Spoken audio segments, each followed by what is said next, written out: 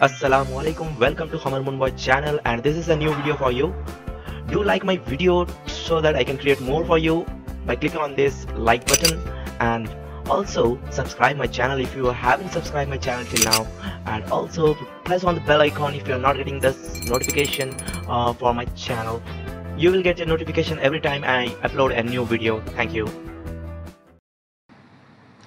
So now we will go for analysis of this model. So this is, let's come back to 3D view and let's turn it back to plan view.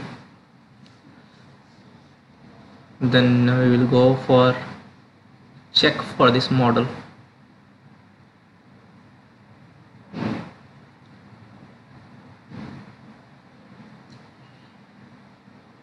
So we have defined the model and drawn, then we have selected and assigned the loads. Now we will go for the check model. In analyze option, go to check model. Here it will check up to 1 mm. Select all. Also select the joint story assignment. So it will check up to 1 mm error also if there is any manual error in this.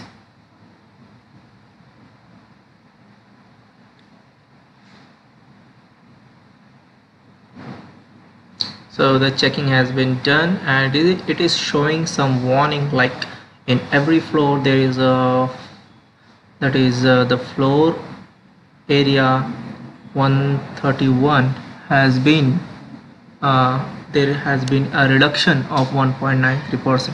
so we will copy all these warnings to a note, and we will try to resolve these warnings. I told you because of the change in diaphragm there will be a warning, so we'll copy it to a note. So paste it to the note like this, and now we will check this floor number, that is 131. So how you can select that floor number 131? So you can go to this select option, and we will select this object. So you have to find that label, that is floor 131. So we have to go to select, then select to go to the labels, and we have to go to the slab shell labels, that is here you can find 131 floor. When you select, it is in the top floors, that is other than the cellar, that is parking area. So in this you have the area reduction. So this is happening because of the it is telling us to check the meshing. So the meshing has not been proper, so because of we have taken a curved area, that's why it is reducing when we are checking the meshing by itself. So if it is a auto mesh and we have taken the semi-rigid diaphragm, then it is the reducing the slab when loaded. So we'll go to the meshing, we'll go to shell, then we'll go to floor mesh, auto mesh options. In this we will, from default, we'll change it to the cookie cut option, or we have here different options you can see. So different option have different meanings. So if we change it to rigid diaphragm, there will be a mass only. So here we will take a cookie cut diaphragm, and we will proceed, and we will cookie cut up to 500 mm. We can take 1000 mm also. Let us take 500 mm. So it will take more time, and it will create more. So let us take 100 mm. So as much as less we take, it will take more time to analyze, and it will check. Okay, now you can check, this is a cookie cut mesh has been applied. Now we will check the model again. So if we go to display and undeformed shape, if you select, then it will be, so we have not applied any diaphragm diaphragm, we will apply D1 diaphragm. Then we will again check this model.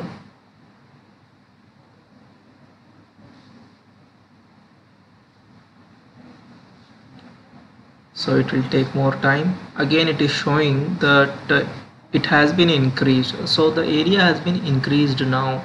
So we have means it is taking more area than required, because we have divided it into 500 to 100 mm. So it is taking small areas also under consideration, and there is a area increment and there is a area reduction. So previously it was area reduction, now it is incremented. So as you see, similarly we'll try for rigid diaphragms, and again semi-rigid to rigid diaphragm will change. We'll assign the diaphragm,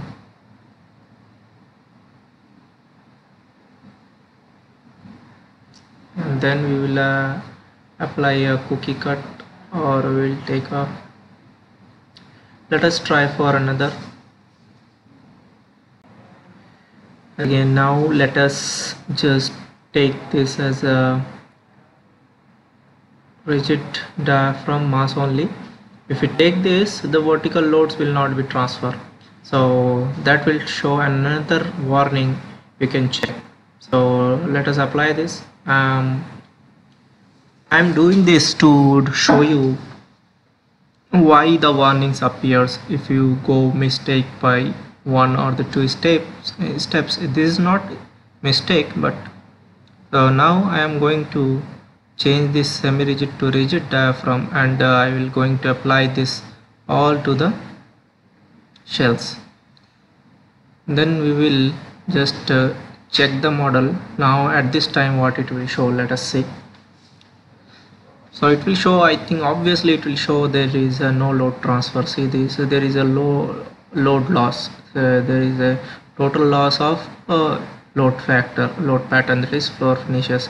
So the floor finishes and live load, whatever we have applied, has not getting transferred, so there is a load loss it is showing.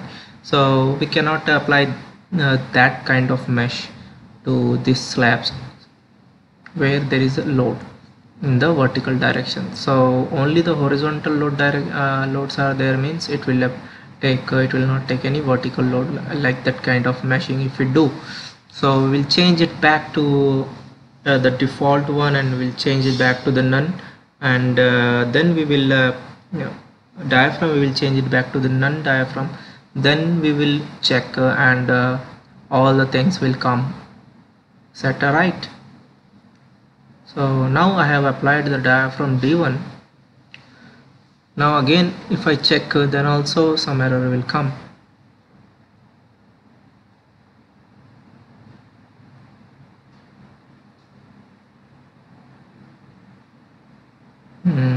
And the meshing I will set to default.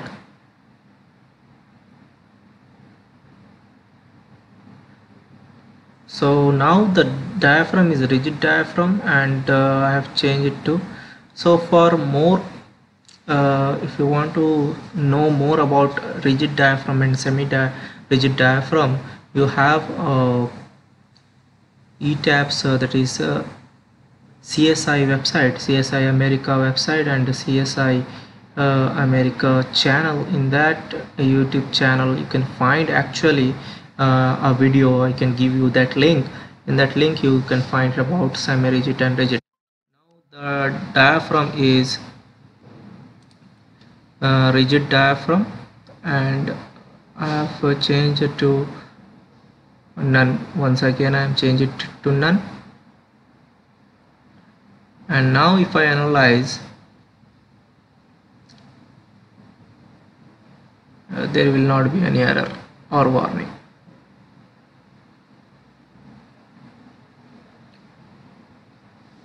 See what is this? So there should be a default meshing, and the diaphragm should be none, then only it will be showing the proper segments. So here you can see what is the assigned for foundations, and what are the degrees of freedom applied. Here the model run case we will set it to not run. So here we will set the load cases which we want to run or which we do not want to run. Now we will not run any model case, we will just run the live load and dead load cases, and then we will run the analysis. We will do the design for this static loads only.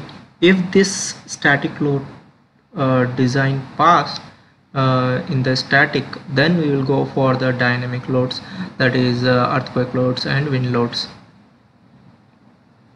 So the analysis has been complete. In my next video I am going to show you how to see the bending moment and the shear force. Here let us see the deflections. Here you can see the displacements, that is nothing but the deflections, and it should be within the limit, that is for the beams and for the slab. So what is the limit? That is L by D ratio, and should be less than 26 for continuously supported. So you have to check that with this coming UZ value, that is 3.31 mm here. So these values you need to check, that vertical UZ direction, what is the vertical maximum displacement.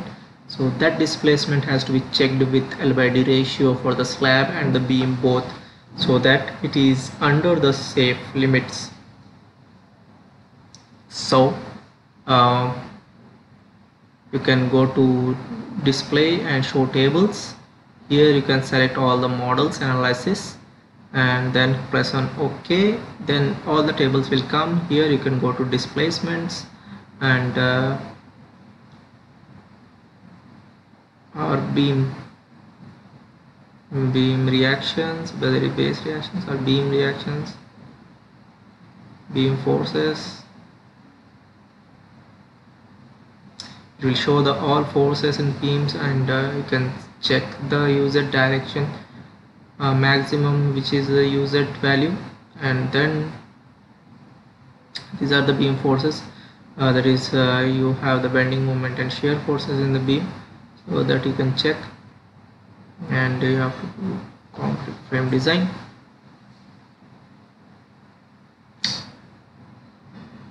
So let us end this video here. See you up in my next video.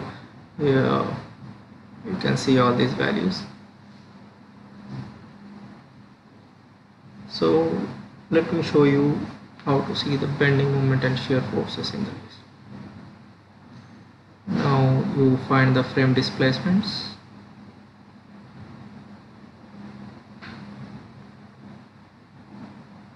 These are all things you can find it out in the tables. Thank you for watching.